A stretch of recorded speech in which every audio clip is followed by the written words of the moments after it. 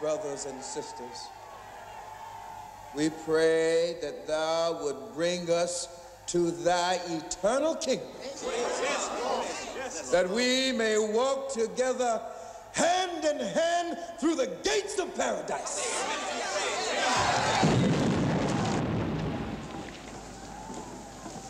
Martin cannot leave now. Get me to the office. I need a phone. Let us now read the 23rd Psalm.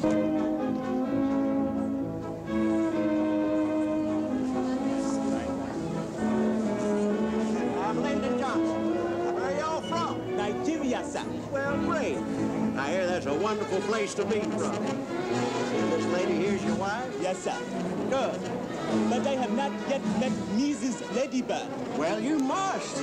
We'll do that right away. Come on. Bird? Hello, Bird. Mon français n'est pas parfait, mais c'est peut-être une question d'accent. Non, mais vous parlez français très bien, madame. Ah, vous êtes très gentil, merci. I hope you're enjoying it, Washington as much as we are. Excellent. It is an honor for us to be here. No, the honor is ours, believe me. Mr. Kennedy, you cannot allow this to continue. In the name of God Almighty, have this stopped. I have my people in this church. They are small children of God, their mothers, their fathers. They are good people. They are innocent. Why are you doing nothing? Why?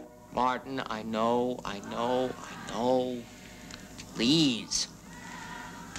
And please don't say I did nothing. You know as well as I know that if it wasn't for those U.S. Marshals, you'd be dead as a doornail.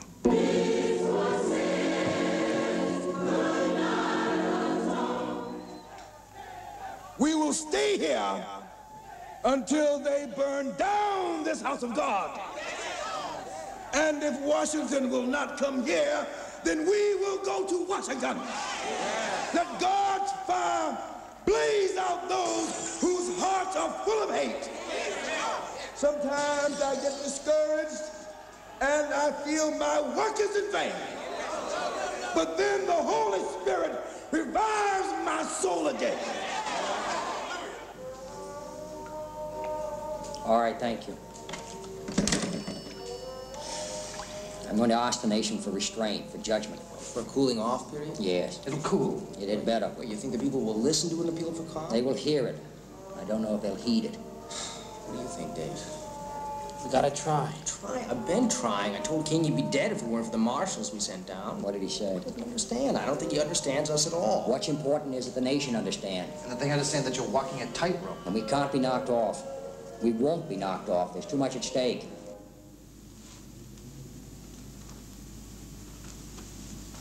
Do you realize that Dr. Martin Luther King is a fornicator with white women and a communist? This is the man who's a friend of the Kennedys. But the Attorney General does not prevent me from finding the truth. The truth. I could be in Europe, you know, by accident. Yes, but I won't have a chance to see you. When do I get to see you? Please don't pressure me. You want to see me, don't you? Yes, but don't use this number again, okay? I'll call you.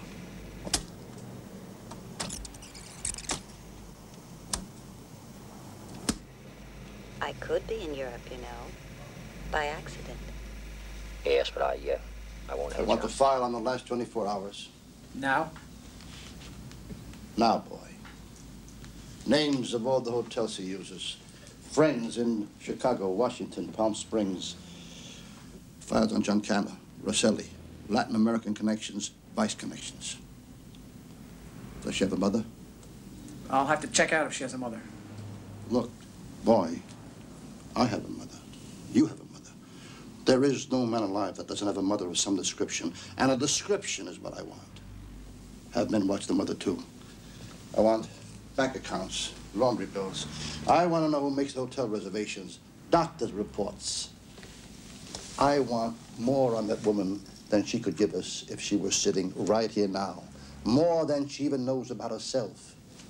Above all, I want every final detail of the minutes, the hours, the days she spent with Kennedy.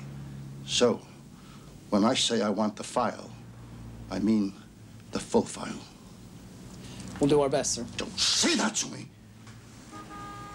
You sound like a man who can't deliver if you say you'll try your best. I assume you have been doing your best. Bring in everything on the woman. Will you stop apologizing to me? And make sure she is never lost sight of. She isn't a person. She's a file. Well, it's ridiculous. 3,600 combat troops won't seduce them. I mean, you can't win a woman by slapping her face, and that's what the Pentagon wants me to do. Use the cover of military advisors. Send in military advisors. Well, you can't appease the communists. I think Kenny's right.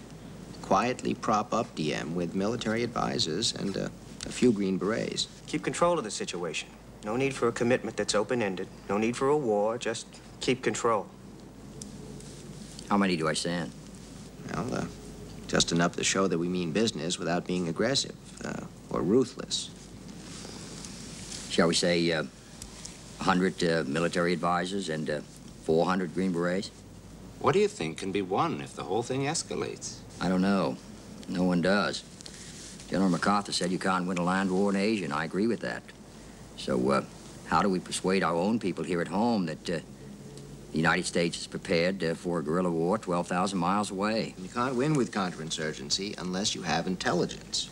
And how do we know what the peasants think? We don't. I'm not sure how we find out. And then you have to win over a DM. There are those at State and Defense who believe in counterinsurgency. They believe that the whole thing can be won in under 2 years. Yes, they told me 18 months, but do you think we can believe them? I don't know. I don't know. Neither do I. All right, let's start from the beginning again. Now, Ambassador Frederick Nolting has gone over there, and he is pro-DM. Now, would there be any advantage to my going over there as well, sometime in the near future? Well, we should go to Europe first. First things first. Let's not confuse things. One continent at a time. All right. What about Lyndon? He's always coming in here, complaining he has nothing to do. We can send him to Saigon, and you can go with him, Steve. Me? Yes, you'll go as the president's brother-in-law. Are you serious, Mr. President? I'm very serious. You'll take Jean. It's a good idea. You guys will make it a party. Yeah, make it family. You're the president's brother-in-law. I'm aware of that, Bob, but how does that qualify me to go to Saigon with Johnson? You're better qualified than him. You tell them that we're not withdrawing from Vietnam. Well, why is that necessary if you're sending over a whole lot more military? Because we're not sending as many as everyone wants us to, and they are not military, they are military advisors. Except Lyndon, but he'll be giving them advice, too. He'll be giving them hell. All right, gentlemen, so at least we have agreed on that. Thank you.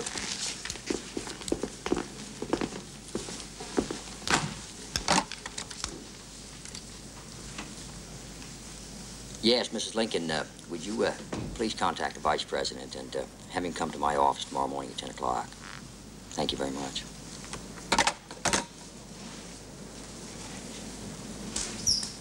I don't really know if we can win a guerrilla war. Do you? You don't believe in the methods? Well, I just think that somehow it's so very strange to have a Marine from Vermont or Denver or anywhere believe himself that he can beat an Asian in his own territory when that sort of fighting is in their blood, in their guts. But I suppose we have to try. Well, you're not going to give up on it. No, I can't. I mean, I can't see any other way out of Vietnam now. Can you?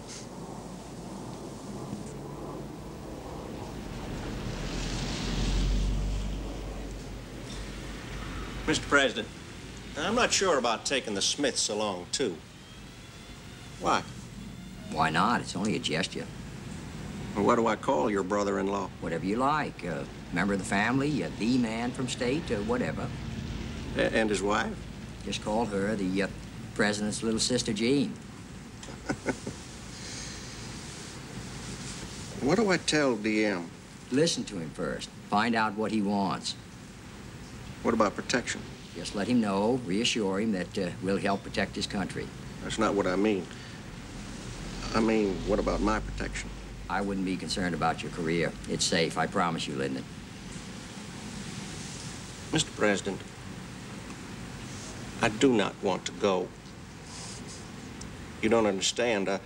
I know why you're sending me out there. That's all right. That's my problem. That's my career problem. But that's a dirty place, Saigon. There's a lot of people getting shot out there, and I just don't want to be one of them. I wouldn't worry about that, Lyndon. They're more likely to shoot Steve and Jean. Look, what we need to place there is your kind of down-to-earth approach and style, your kind of confidence. You can sell them on the Mekong Valley Project. Tell them you're an old riverman yourself. I can't think of a better man in this administration to help solve the Vietnam problem more than Lyndon Baines Johnson.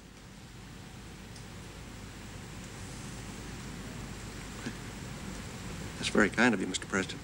Then you'll go. Yes, sir. Thank you, Lyndon. I knew I could count on you. We'll issue a press release this afternoon. Very well.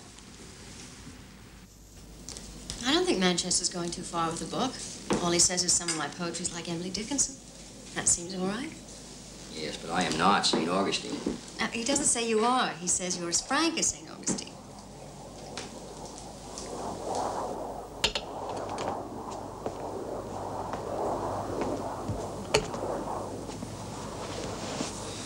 And, how frank was Augustine? Well, pretty frank, by all accounts. What was that thing he said about, make me a saint, Lord, but not quite yet? Yeah, well, maybe he meant something else. You ought to know. No, really, I don't think it's so bad. I mean, he compares you to Caesar and Napoleon, Tacitus, too. Oh, I don't want people believing that sort of stuff. Well, they're not going to believe it, but it's all right if they think it.